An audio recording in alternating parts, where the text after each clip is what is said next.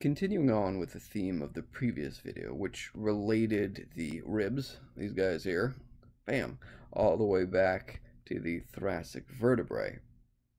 Just wanted to take a different angle on this, quite literally, in fact. So there's this really cool muscle, like really cool muscle, top 5 muscles easily, like no question, and it's called the serratus anterior, and simply because of its wide origin or breadth in general, because of its way that it works through the rib cage and the way that rib cage interacts with the thoracic spine, it actually has a significant ability to detrimentally affect that rib cage thoracic spine articulation, that joining of the two. And of course, all muscles have the ability to negatively affect the body if they're not working right, but this is a really neat one.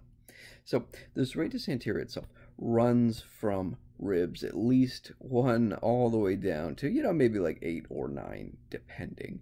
And it's a bunch of individual strips, sort of, that attach into the medial border of the scapula. We'll be going underneath the scapula in this case, but just for clarity's sake, we're gonna keep that part out. You can see it in this other picture. This is pre-drawn, of course, where it's inserting the arrow points into the medial border here, and then the circles represent the origin, quote unquote.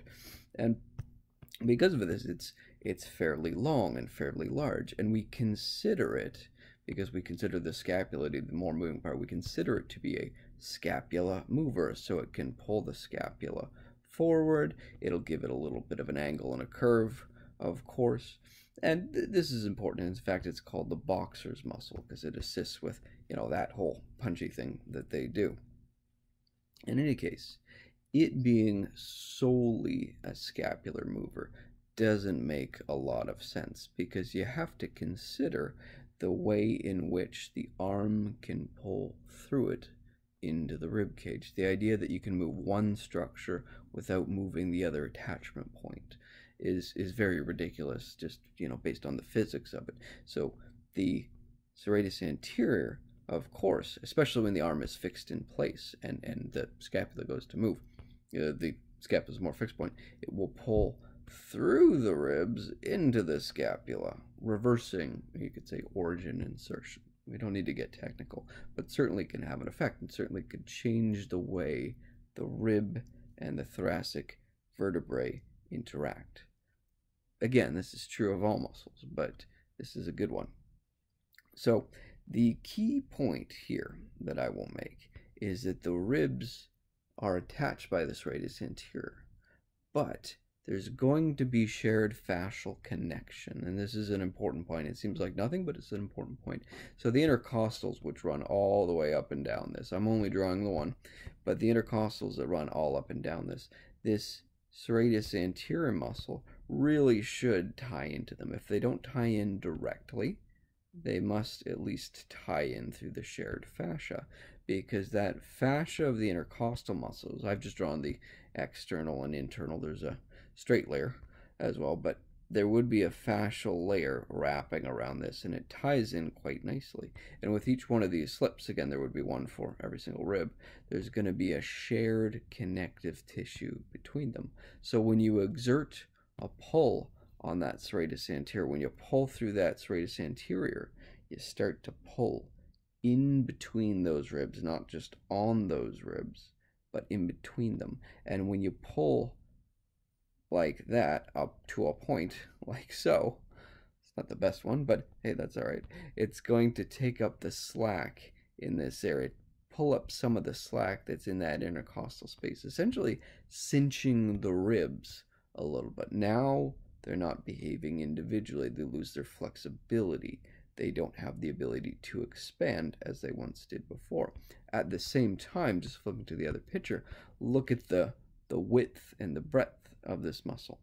There would be a shared fascia, even though there's a lot of individual slips, they do converge, and even the midpoint, they're fairly close together. So that means they are tied together throughout, and so it can't really act individually. There is some, of course, there's some capability for that muscle to contract one part more than the other, but at the same time, their fascia, their connective tissues between them should pull more as a unified structure. So, should that muscle be overcontracting. It's getting too much nerve juice. It's firing too much when we use it, or maybe it's just holding too strong all the time now. Or you've got thickening and fibrosis throughout it. As it happens as we overuse, there's a lot of that fibrotic tissue, ECM and fibrin and all that. For whatever reason, the muscle becomes more rigid because it's been pulled on for whatever reason, and that arm is still moving normally. A lot of that force will be transferred into that thoracic spine. And when that's the case, when we've started to cinch those ribs up, when we've taken out the space, it's as if we were kind of doing this. We've compressed. That's terrible. There we go. We've kind of compressed. That was gray and boring.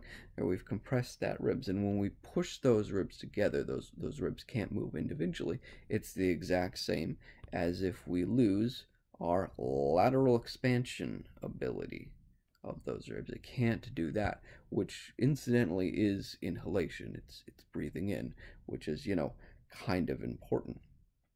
At the same time, when those ribs, let me just clear some of this up because it's just starting to look messy.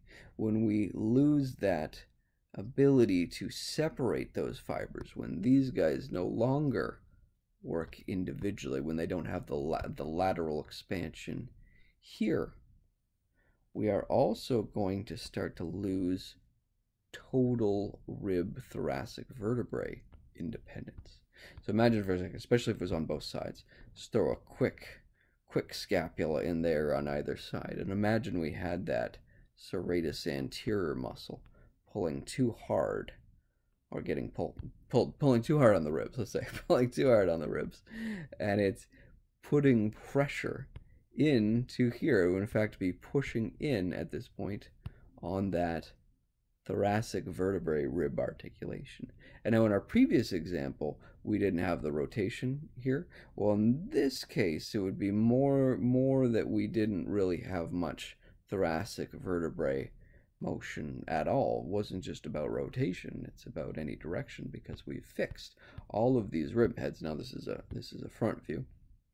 All of these rib heads are being pushed inward towards the vertebral body, to the disc, really. They're all getting kind of smushed inward, and as they put pressure on those vertebral body, we also start to lose the motion, the backwards, forwards, flexion, extension, all that stuff.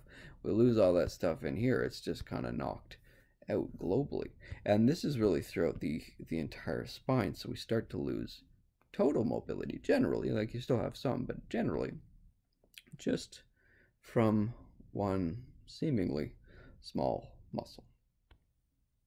So sometimes a muscle can have a very full body effect. I mean, really, they all can if they're enough trouble.